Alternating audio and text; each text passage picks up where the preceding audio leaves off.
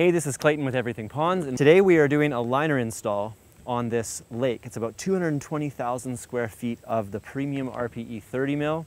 So one of the most common questions we get is how bendable or how stiff is this RPE? Does it conform to ponds? And the answer is, of course, yes. So as you can see in the distance here, the liner comes down across the bottom, back up, and then we've got an anchor trench right here.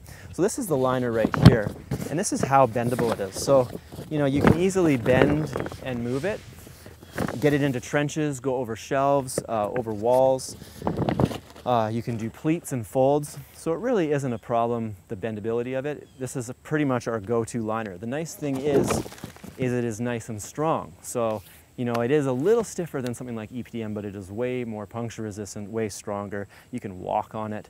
You don't even need an underlayment underneath it.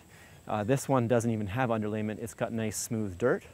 So what we're going to do is we're going to backfill over the edge. Here's the anchor trench down here. This is some extra material we're going to remove. We're going to backfill the whole edge, so in the end, you're not even going to see the liner on the edge. It's just going to be nicely landscaped edge down into the water.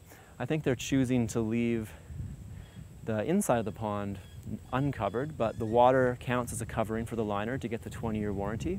So this is about 220,000 square feet of the premium RPE, and I think it'll end up being a really nice lake. So if you have any questions about any of this, feel free to give us a call at Everything Ponds, and thanks for checking out this video.